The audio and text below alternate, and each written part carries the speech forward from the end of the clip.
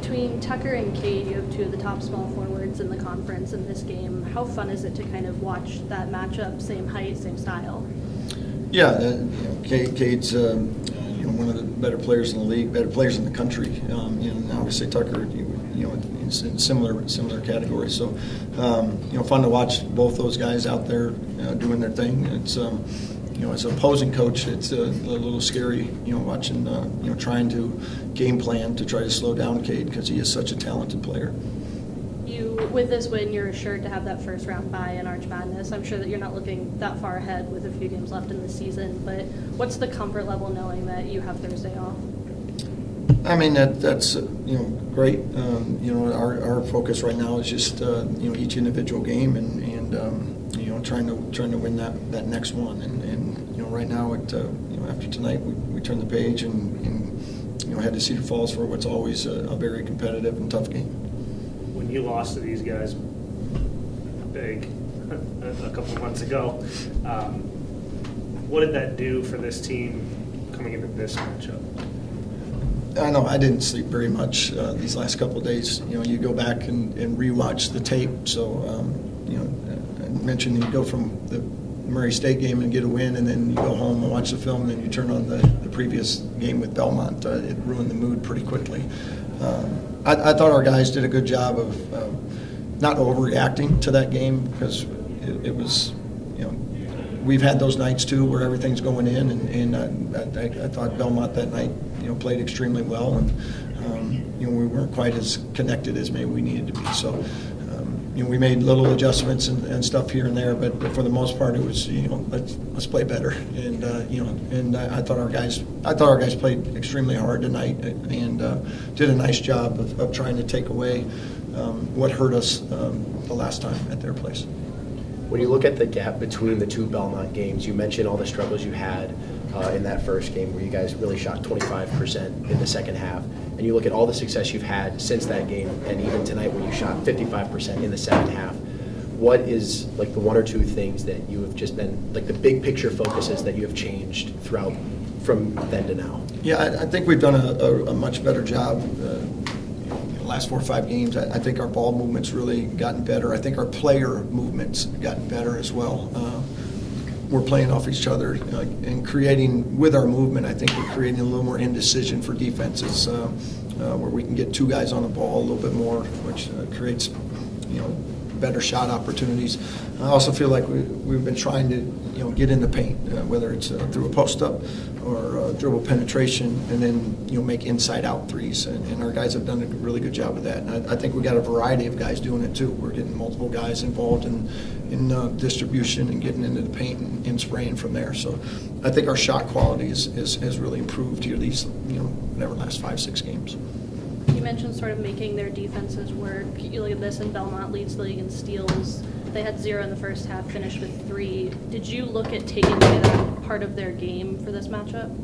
Yeah, they're the last time we played them, we had 15 turnovers. So, it's hard to win when you turn the ball over that many times. So, coming in halftime, we had 1 turnover, which is a terrific turnaround. And that's second half we had 6, which is it's a little bit, but I thought overall we did a really nice job taking care of the basketball, and when you do that, it gives you a much better opportunity to win. You obviously spread the scoring around tonight. Where does balance rank among this team's strengths? Yeah, I think our balance is our strength. I think we have multiple guys on a given night that can go get 20 because in college basketball, pro basketball, at any level, you have off nights. So not having to rely on 1 guy or 2 guys every single night to carry the scoring is a great luxury for a coach to have. That we have those 3, 4, 5 guys that can all go have a night. So then when a guy has an off night, it doesn't just automatically mean you're probably in trouble. And I like the way our guys are really moving it and sharing it right now. I think it's they're doing some nice things on that end of the floor. Off the bench, Nate isn't always your leading scorer, your leading rebounder, but he seems to have grown a lot in his confidence. Have you seen that? And then kind of off of that, if you have seen that, what does that add, especially him being able to go in for Brody? Yeah, I love what Nate does for us. It's a nice 1-2 punch because him and Brody they're different players, and you know, Nate comes in, gives us maybe a little more of that speed and versatility in and out of ball screens, where Brody's more of the bruiser, you know, and I think that combination's worked really well for us. I think it's you know, kind of a nice little change-up that we can come with, and you can see Nate's confidence as the year's going on has really grown. He understands his role, and he plays it really well. I know you just got done saying you're not looking too far ahead, but when you see some of the talking heads putting you on the bubble if you're not able to win the Valley, why do you think this team is maybe well suited to win in March? Yeah, I do think this team is well suited. I think it is an NCAA tournament team, but none of that matters if you don't continue to win.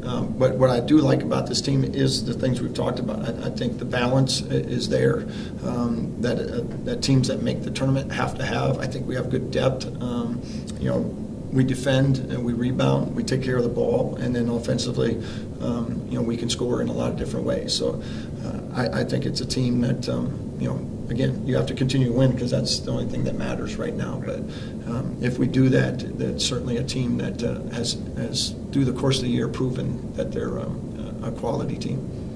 Going back to the midway point, a couple points in the middle of the first half there, it seemed you broke away from Belmont and then they seemingly came back. What was your message to the team during those breaks, during those timeouts, and what did you see after the timeouts that sort of led you to get this big lead? Yeah, we had a couple nice spurts in the first half. Got a little bit of a lead, and it was just a couple breakdowns that's how fast it just you give it right back.